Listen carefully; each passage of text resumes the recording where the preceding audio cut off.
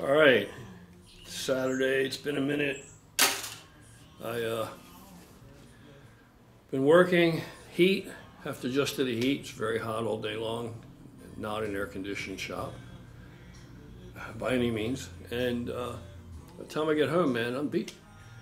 And then I get my shit together to get over to the gym before they close.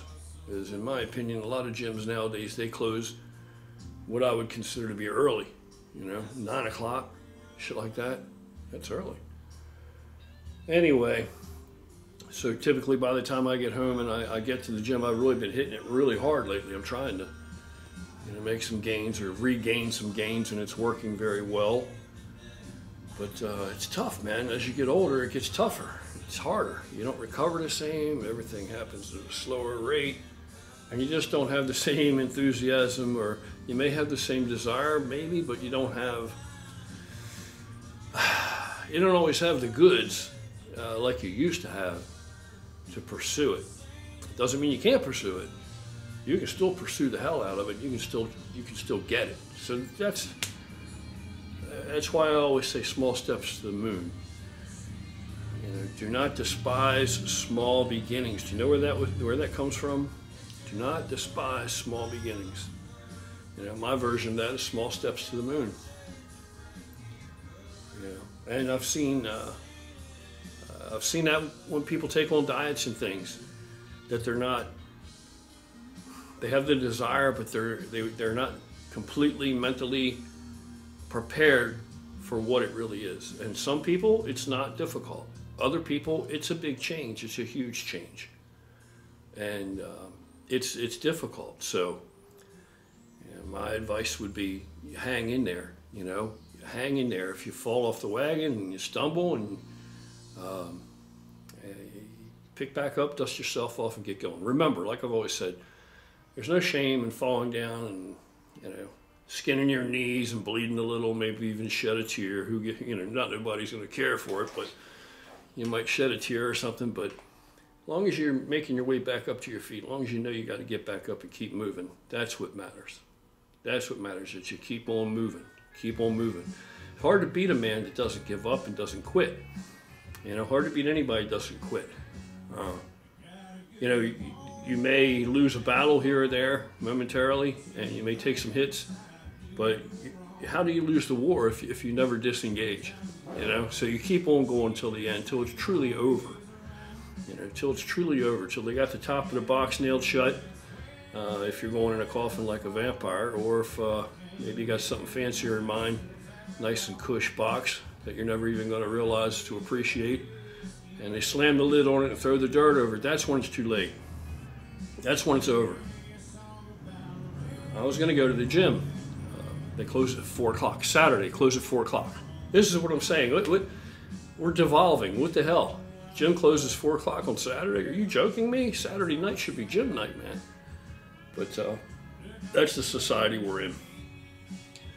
But if I go, I'm going to have to ride the Burl Sportster because, which is fine. It's legal, it's tagged, all that jazz, insured. But my bike, it's back there behind me. My bike right now, my starter finally took a dump. So, I put that little starter button on it, and I'll tell you what, it bought some time. It absolutely bought some time. Truly believe that shit. But it can't muster anymore. I rode it to the gym this past week, and somebody up above's looking out for me. It didn't leave me any place. But I got home here. I had a few close calls with it not wanting to start because of that starter, but got home here, washed it, cleaned it all up finally, polished it up, and she'll start no more. So I got a starter coming, I already ordered it from Dennis Kirk. We'll see how fast that gets here. So I got a nice chrome starter. It's an upgrade. It's a bigger starter, bigger motor. I have room for it. And that'll put that one back on the road again, back together. And I'm going to replace that forward rocker box cover, that upper cover, where that chrome's messed up. I'm just going to put a new one on there. I'm going to do that too at the same time. Anyway, that's where we're at. That's what's happening. And like I said, I was getting ready to go to the gym, but I've been going so much and hitting it so hard and so heavy. I want to start the video some of that in the gym actually, because I've been doing some of these things, you know, I've been getting pretty heavy with, and I'd like to get some video of some of that. Because some of these exercises, especially certain triceps exercises, and it rings true with other body parts and muscles, but triceps, I think I know a thing or two about building triceps, and certain exercises that I favor for overall mass building, they don't really, the magic doesn't really occur until you get into the heavier weight. You gotta be using heavy weight. If you're using heavier weight, you can make something happen with it. This camera, man. There we go. I can't see, everything's blurry. Well, eventually I'll submit and go ahead and get glasses, you know, besides reading glasses, but yeah. Anyway, so I decided, you know, I need the recovery. If I go to the gym and do more back, you know, I've been blasting it kind of hard with the training, so probably could use an extra recovery day. So I am drinking some pre-workout. What I think I am going to do is I'm going to do some bench pressing, and I'm going to warm up with some lightweight, and then I'm only going to do singles or doubles or singles, no more than triple tops. Because I find that with my shoulder, you know, I've had a slap tear, complete slap tear. It was bad. It took like 7 months to heal up enough that I could even do anything with the arm. That's been a few years now. But if I'm trying to hit reps, I'm better off to do singles or doubles. Once I start to get into some decently heavy weight, you know, and that's all relative and subjective. Whatever's heavy for you is heavy. I'm far better off to do, you know, 315, 365, perhaps 405 for a single or a double or triple or whatever have you. I'm better off to do that. Probably singles once I get, to be real, once I get over 340 or so, I'm probably better off just sticking to singles and having adequate rest between sets because of the shoulder, It can do that, but what it can't do is, for example, it's not going to let me sit there if I have 315 on there and I decide, oh, I feel strong, this is light. I'm going to try and do some, you know, 13 rep sets or 15 rep sets or whatever the hell, 10 rep sets, whatever, right? It doesn't like that shit. That's where it's getting into problems. I'm absolutely better off just to single up. So what I'm trying to do is put some heavy weight on there to get that stress from that heavy weight, load the muscle with that weight, but avoid injury. And then after, you know, if I'm using flat bench as my primary mass builder with a bar, after that exercise, then I can pick up the pace. And then I can do more conventional, you know, higher rep, higher intensity, less rest time between sets and type of movements, you know. Because I'm not moving max poundages. I'm moving as much weight as I can within that rep range. You know what I'm saying? Anyway, that's what works best for me. That and equine joint liniment, joint ointment, equine. It's for horses. You can go to Tractor Supply if you have something of that equivalent. And they have several different kinds. And you know, they usually have at least 3 different strengths. They have like a lesser hot one, a medium hot one, and a hot one. And I recommend you get the hot one to get the most for your dollar, and then just use it very sparingly, small amount. Apply it to whatever you got going on, elbow tendonitis, shoulder, whatever, prior to your working out.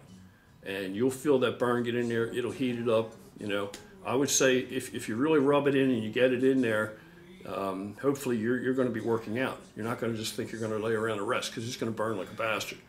But the ingredients that are in it and the potency that it has is not reproduced or replicated in any over-the-counter human-grade product. You know, I figure if it's good enough for a 1,500-pound, 1,000-pound horse standing around on his joints, I've been doing it for, I don't know, long time, since the early 2000s. And it's made a radical difference in my weight training. Radical difference. Actually, I think the first time I ever did it was probably about 2000 or maybe 99 even.